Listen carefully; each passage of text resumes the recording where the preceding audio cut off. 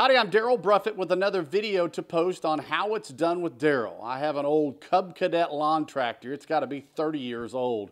So you know it was built well, but it developed a hydraulic leak. What happened was there was a bolt that came loose in the radiator, and the radiator rubbed up against a steel hydraulic tube that operates the deck that raises and lowers to adjust the height of the grass that you're going to mow. It's just got a little pinhole in it, and I'm going to attempt to braze that little pinhole and fix it and probably save myself a couple of $100 because I'm guessing that's what it would cost for me to have that tube replaced. I might be able to get it done a little cheaper if I had somebody build it for me, but I'm going to see if I can braze it and fix that problem for about 20 bucks.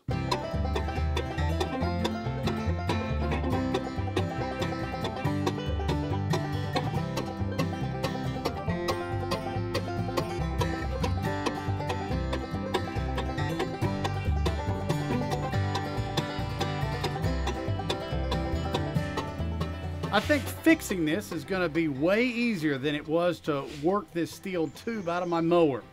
Now the hole's about the size of a straight pin. Now I've sweated a lot of copper fittings and figured this would be pretty simple.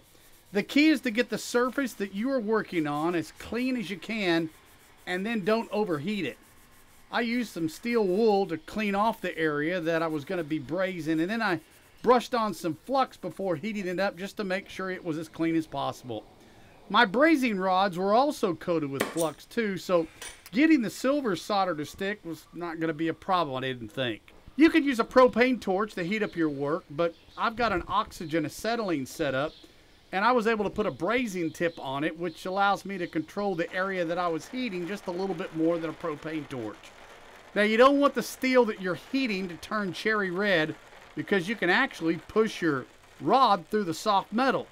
What you want is it to be more of a maroon or a dark color in terms of the heat. You know you've got the temperature right because the solder is going to just start melting and it'll glide all over the damaged area. When soldering, use enough to repair the problem, but you don't want a big glob. More isn't better when you're soldering. Once you feel like that you've made the repair, let it cool naturally. Don't touch it. Hot metal bends very easy, so you want to be patient and just let it cool. Once you can handle it, well, you're good to reinstall it. Hydraulic systems work under a lot of pressure. So now cross your fingers and let's hope that the silver solder fixes your leak.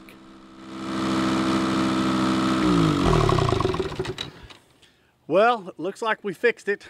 One thing that I did do is where it had rubbed before, I took a piece of old hose and I put it around the steel hydraulic line just so it would keep it from rubbing again if for some reason I've discovered the bolt that was holding the radiator came out, and that's what caused it to rub and create that little pinhole that created my problem.